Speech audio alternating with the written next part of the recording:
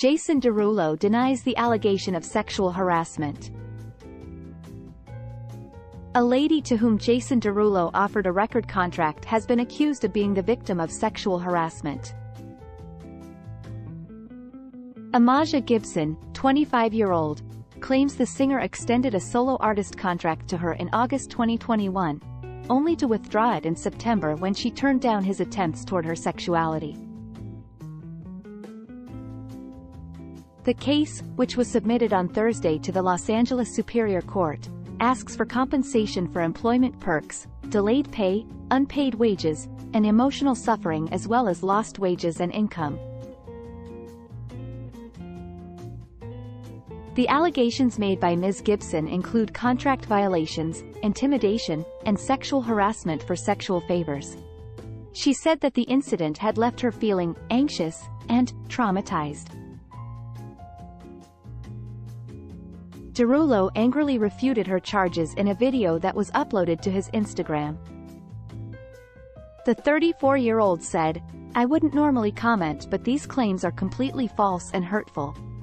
I stand against all forms of harassment and I remain supportive of anybody following their dreams. I've always strived to live my life in a positively impactful way, and that's why I sit here before you deeply offended by these defamatory claims. God bless." According to Ms. Gibson, Derulo maliciously promised her success and celebrity through a partnership between his record company Future History and Atlantic Records.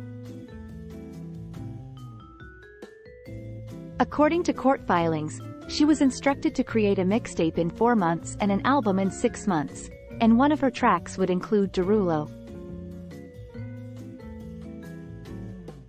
She claims, however, that he offered her inappropriately large amounts of alcohol and pressured her to socialize with him.